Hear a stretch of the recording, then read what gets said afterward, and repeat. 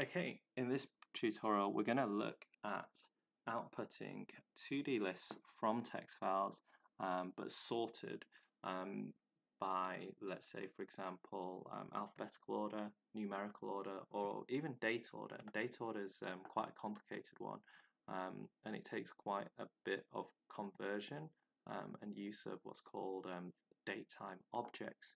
So let's have a look at our 2D list as it stands. We've got this stored in a text file, which you would have seen in previous tutorials, and it's the blood donors program. If you haven't seen it, go back and have a look at file reading and file writing with the blood donors program. What we've also got here is we're going to essentially be able to output using a sorted function. So let's just talk through the 2 or 3 different ways that we might do this. The first way of doing it is using a lambda function. Now lambda is a function whereby, well, it's a methodology where you can create anonymous functions. So here, for example, we're using the sorted function, which is built into Python, and essentially we're sorting our read list, which we've read in from our text file up here. And then what we can do is we can say which column we're going to sort by. So we've said that the lambda we're going to call name, so our function is called name, and we're going to sort by, we've said we're going to sort by blood group. So blood group is 0, 1, 2, 3. It's the third sub-element. So we'll say that we're going to index by 3. What we'll then do is we can then print out our items. So we've said name sort is a new list based on read list, but sorted version. And if it's called name sort, then we can just paste that in to our previous nested for loop, which shows us iterating through each of the records or each donor, and then each of their details. So the number of details that there are, we've just taken the length of the first donor, and essentially all other donors have the same length. Then we can print out our name sort list with some padding so that it appears well formatted. Let's have a look at what that looks like using lambda then. So we're going to output all our blood donors, so we're going to do B, and you'll see that here we are. Oh, we'll come back to this in a moment. Here we are, all the donors are sorted by blood group. The next thing then is this here, so this kind of using item getter. We haven't yet commented that out. So another method of sorting is using item getter. Now item getter, unlike lambda, is not imported, well, it's not imported natively, so we have to, or it's not imported as default, so we have to import that ourselves from the operator module, and we import item getter. I like using it because it makes sense, and sometimes students get confused with these anonymous lambda functions, whereas when you say, oh, it gets an item based on an index, they kind of understand it. So let's say we sort our read list again, and this time we're going to use item getter, and I want to sort by patient number, which is 0, 1, 2. It's the second element, so key equals item getter 2. Very similar syntax, to be honest, to lambda. And we can also add a reverse, which you can do on any sorted function. So we can reverse the order so that it appears, instead of smallest to largest, largest to smallest in descending order. We'll bring this in, so I'm sorted by patient number. We'll put in our 2D array, or our nested for loop to go through our 2D array.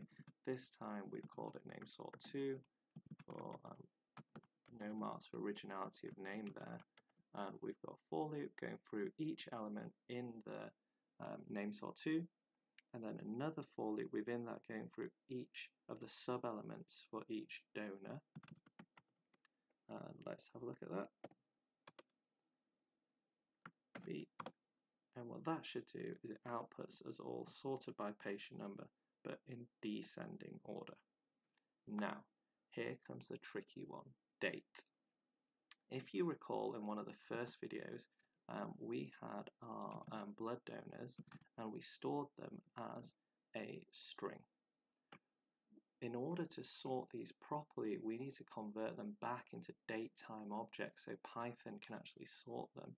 Otherwise, what's going to happen is it's just going to sort them by the day, and that's not going to be useful. We might want to sort them by date of birth to find young donors or from a certain date of birth. And it's quite useful if you're looking at expiry dates of things. We looked at mobile phone contracts in another video. It's a really lengthy 1-hour video on my channel, but that also looks at date as well. So let's just talk about that. How might we do that? The first thing we need to do, like I said, is we need to iterate through all of our dates and convert them from strings into date-time objects. So let's say for donors in range, the len of, what was the name of our list? Read list. Iterate through the entire list and reset the read list donors, Connors, donors, CD nors, no, it's getting late. Element 0, 1, 2, 3, 4, element 4. So reset all element 4 into a datetime object. So datetime, string parse time. And I've used this several times. It's not a simple syntax. I actually use the Python documentation for this, but this is like the 10th time doing it, so I'm a bit more fluent with it.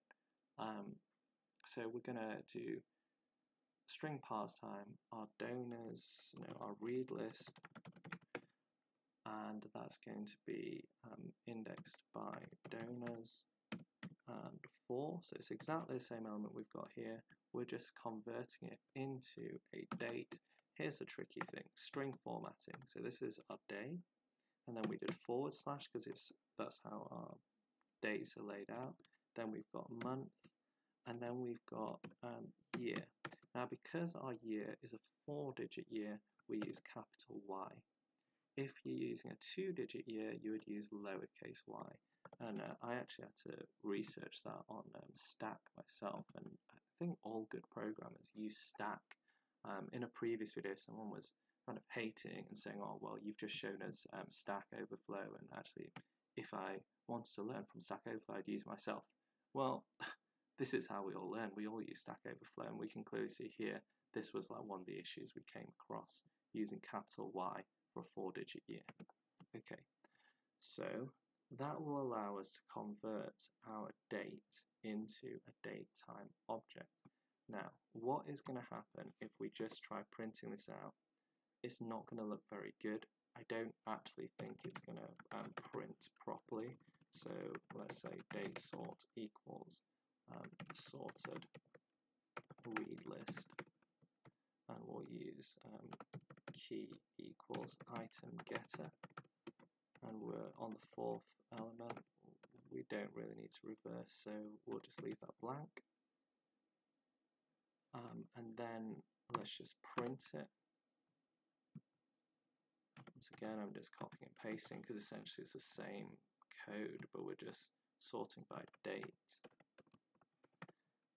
We're using the date sort 2D list. The whole of the date sorted 2D list, and within each element, print all the sub-elements. This is just the length of one sub-element. They're all the same. I could have actually put for details in range 4 if I wanted to, because actually there's only 4 elements, 0, 1, 2, 3, 4. Is that right? Yes. No, 5, because Python is non-inclusive. So for details in range 5, print date sort and date sort, and you'll see what this looks like when we print it out. It's not going to be correct yet.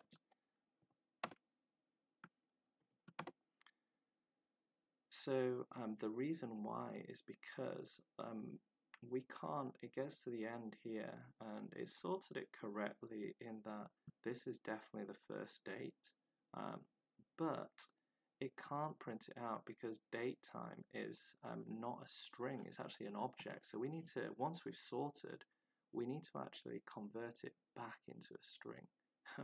And yeah, so here we're going to convert it back into a string. So we just essentially repeat the loop but reverse the process, right? So we're just saying for donors in range len of read list donors 4, and we're going to convert back. This time we're going to do string format time, and we're going to use oh, actually let's just do this properly. So we've got read list donors 4 is equal to read list donors. The syntax is horrible for this, and we'll use the dot string format time method, and then the format is exactly the same, day, month, year. So that will convert it back into a string, and I think that will fix it. So just those 2 lines of code. One, we convert it into a datetime object. Let's comment it. Convert all dates into datetime objects. All dates, date strings into datetime objects. Sort by date. Convert them back to string. Convert the datetime objects back to strings, and then we output, and that should be it. We had this typo. Can't believe I've only just noticed that now. This typo has been there for 4 videos. Okay, so what we can see now is this is now sorted by date, and it wasn't simple. I did say that originally.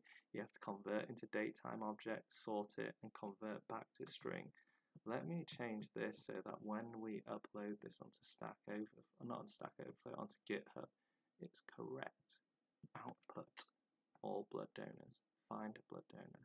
And that effectively is our entire program, which teaches you how to do file writing, file reading, and padding so that our output looks neat, finding individual records in a 2D array, using effectively what is a linear search in that previous video here. So using having a Boolean flag called found equals false, and then searching through, outputting any records which match. And the last thing we did was sorting by date using either item getter or Lambda. I hope that was useful. It was a long video, not as long as the 1 out of 5 minute one that's also on my channel, but hopefully it was useful. Yes.